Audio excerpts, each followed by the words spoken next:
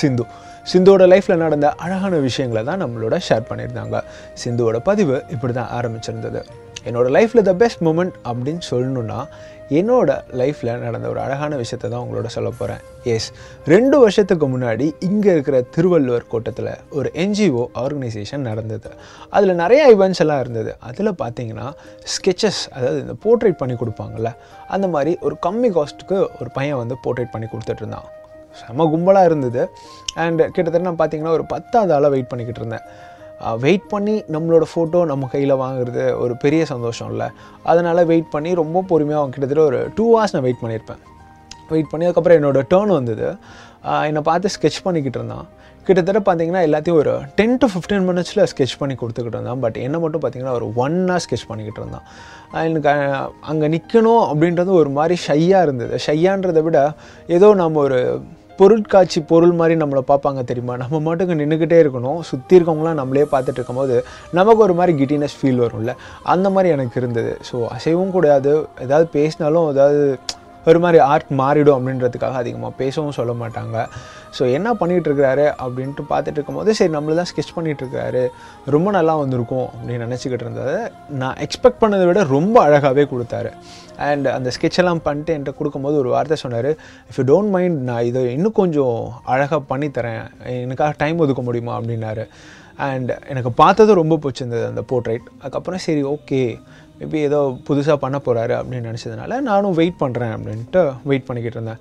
எனக்கு அப்புறம் பார்த்திங்கன்னா ஒரு 7-8 பேர் இருந்தாங்க. 7-8 பேர் முடியறதுக்கு கிட்டத்தட்ட ஒரு 2:33 ஆகிடுச்சு. அதுக்கப்புறம் சாப்பிட போகிறேன்னு சொல்லிட்டு ஒரு 15 to 20 minutes, ஒரு 3:30 3:45 போல் திரும்ப வந்து உட்காந்த உடனே உங்கள் ஸ்கெட்ச் நீங்கள் பார்த்தீங்களா, உங்களுக்கு பிடிச்சிருக்கா? அண்ட் நான் வரைஞ்ச ஒரு அழகான ஓவியம் அப்படின்னா அது உங்களோட முகம்தான். அண்ட் இதை நான் இன்னும் கொஞ்சம் வந்து ஸ்கெட்ச் பண்ணணும், எனக்கு கொஞ்சம் ஹெல்ப் பண்ணுங்கள் அப்படின்னாங்க. நம்மளையும் ஒருத்தவங்க இவ்வளோ பெருமையாக பேசும்போது நமக்கு வந்து ஆட்டோமேட்டிக்காக ஒரு மாதிரி ஒரு அழகான ஃபீல் வரும்ல, அந்த மாதிரி ஒரு ஃபீலில் தான் இருந்தேன். ஸோ தொடர்ந்து சிந்து நிறையா விஷயங்கள் நம்ம கூட ஷேர் பண்ணியிருந்தாங்க.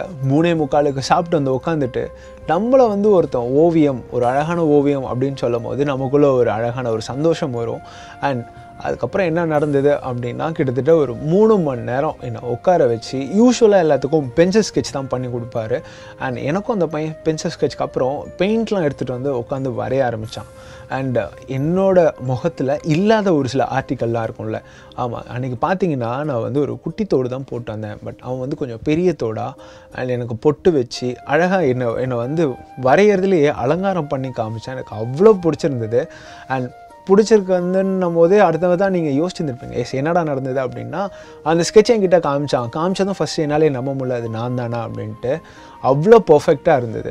அண்ட் கொடுக்கும்போது இஃப் யூ டோன்ட் மைண்ட் நான் ஒரு விஷயம் சொல்கிறேன், தப்பாக எடுத்துக்காதீங்க அப்படின்னு. சொல்லுங்கள் பரவாயில்ல, என்ன சார்ஜஸ் அதிகமாக இருக்க போதோ அப்படின்னு நான் நினச்சிக்கிட்டு இருந்தேன். என்ன அதிகமாக நான் வந்து யாருக்கும் இந்த மாதிரிலாம் வரைஞ்சி தர மாட்டேன், சீரியஸாக சொல்கிறேன், நான் உங்கள் மேலே ரொம்ப இம்ப்ரெஸ் ஆகிட்டேன், ஐ மீன் லவ் வித் யூ அப்படின்னா. எனக்கு ஒரு நிமிஷம் கை கால்லாம் விடைக்க ஆரம்பிச்சிருச்சு, என்ன பண்ணுறதுன்னு வேறு தெரில. அஃப்கோர்ஸ் நானும் என் ஃப்ரெண்டு மட்டும்தான் இருக்கும். ஒரு பையன் வந்து வரைஞ்சதுக்கப்புறம் ஐ லவ் யூ அப்படின்னு ப்ரப்போஸ் பண்ணனா என்ன பண்ண தெரியும்? அண்ட் நான் சொன்னேன், எனக்கு வந்து உங்களை ஒரு 3 மணி நேரம் தான் தெரியும், how can I decide my life with you அப்படின்ட்டு நான் யோசிச்சுக்கிட்டு இருந்தேன். அதுக்கப்புறம் நீங்கள் பொறுமையாக யோசிச்சு சொல்லுங்கள், நான் நாளைக்கு இங்கே தான் இருப்பேன், நீங்கள் வருவீங்க அப்படின்றதுக்காக நான் காத்துக்கிட்டு இருப்பேன் அப்படின்னு சொன்னான். நானும் வீட்டில் போய் யோசித்தேன், பட் எங்கள் ஃபேமிலிக்கு இந்த லவ் அதெல்லாம் எங்களுக்கு செட் ஆகாது அப்படின்றது எனக்கு நல்லா தெரியும். அண்ட் ஒரு பக்கம் பயம் இருந்தது, எங்கே நம்ம இதை போயிட்டு தேவையில்லாமல் ஏதாவது ப்ராப்ளம் வருமோ அப்படின்ட்டு. அங்கே அந்த பயத்தினாலே நான் அடுத்த நாள் போகல. கிட்டத்தட்ட ஒரு 3-4 மாதம் ஆனிச்சு. சரி போய் பார்க்கலாம் அட்லீஸ்ட் அவனையாவது அப்படின்ட்டு நான் போய் பார்த்தேன். அப்பயும் எனக்கு கிடைக்கல. அதுக்கப்புறம் ஒரு 6 மாதத்தில் கிட்டத்தட்ட ஒரு 12லேருந்து 13 ஈவெண்ட் இந்த மாதிரி அட்டன் பண்ணியிருப்பேன். இப்போ வரைக்கும் எனக்கு அவன் கண்ணில் மாட்டவே இல்லை. இதோட 2 வருஷம் ஆகுது. அண்ட் எப்போ அந்த ஃபோட்டோவை பார்த்தாலும் ஆட்டோமேட்டிக்காக அவன் மைண்டில் அந்த பையன் தான் ஞாபகத்துக்கு வருவான். இன்னும் சொல்லணும் அப்படின்னா அவனோட பேர் கூட எனக்கு தெரியாது. நான் ஏதாவது ஒரு பேர் வச்சு நான் நினச்சிப்பேன். அண்ட் உங்கள் ஷோ பார்க்கும்போது இந்த விஷயத்தை ஷேர் பண்ணணும்னு தோணுச்சு. அண்ட் என் லைஃப்பில் நடந்த த பெஸ்ட் மூமெண்ட் அப்படின்னா இந்த பெயிண்டிங்கும் அந்த பையனும் தான் அப்படின்னு சொல்லிட்டு தான் அவங்களோட பதிவை முடிச்சிருந்தாங்க.